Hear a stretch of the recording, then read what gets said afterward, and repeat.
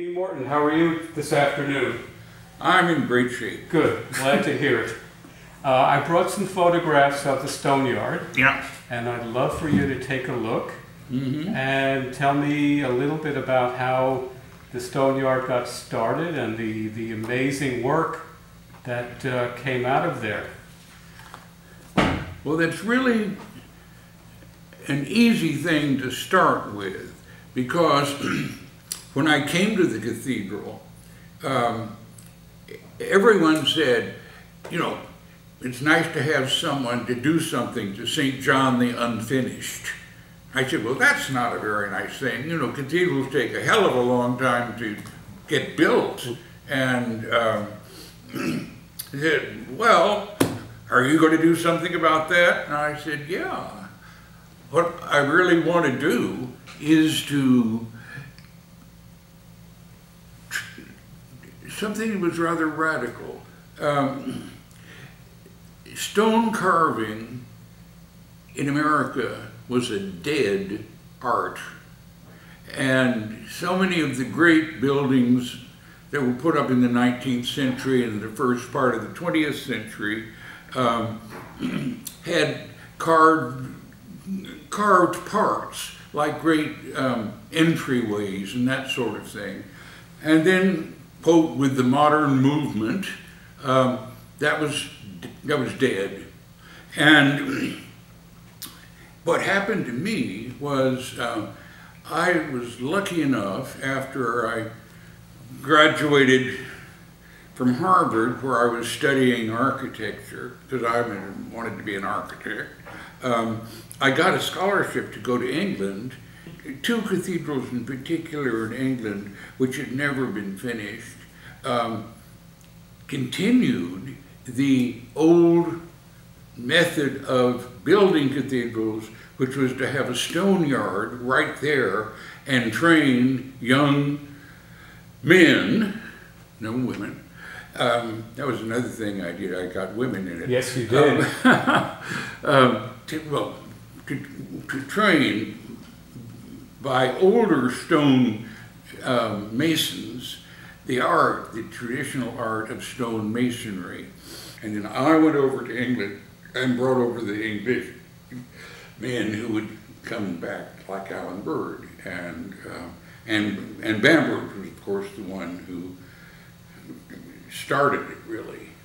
So it was a wonderful sort of renaissance of bringing back something that was very, very important in the cultural history of the world, and certainly in architecture, and certainly in religion. And they put them all together, and that's what happened at the cathedral building period. The whole building program had a sort of an A and a B section. In the A section, it started with training young men and women to become stone cutters.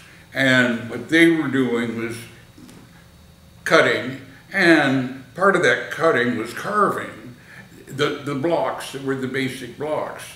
But then the second part of it was stone carving itself, and that was, it was a 10-year program, and the carving really didn't begin until about the 5th year.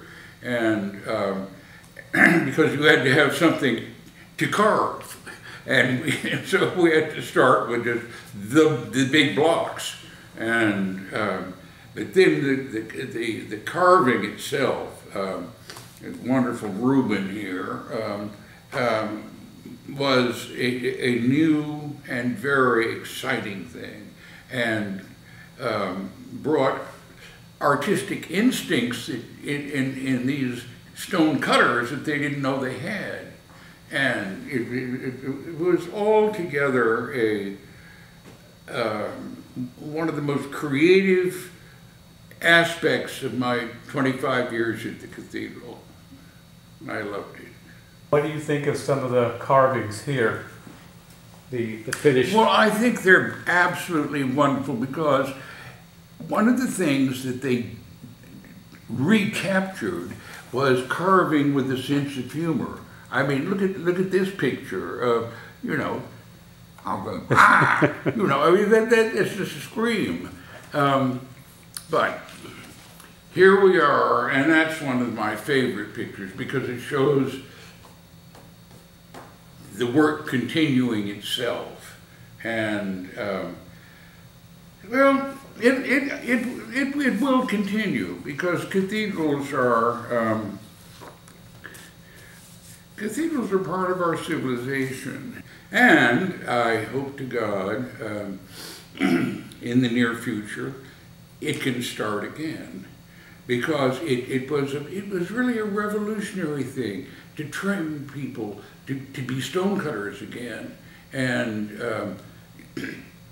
everybody was excited about it. We had many, I mean, dozens of magazine articles about the cathedral building again. I remember that. Yeah, it was really one of the most exciting things in American life, and training people to become stonecutters. And then most particularly, people were very glad that we, on the edge of Harlem, got African-American young men and women to become stonecutters.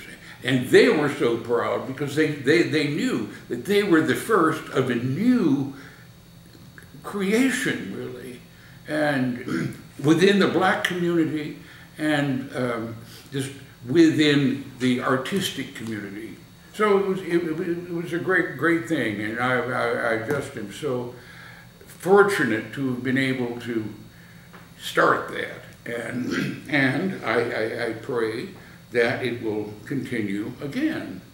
Some crazy man like me will be the dean sometime and say, let's continue building the cathedrals. It needs more. It needs another tower.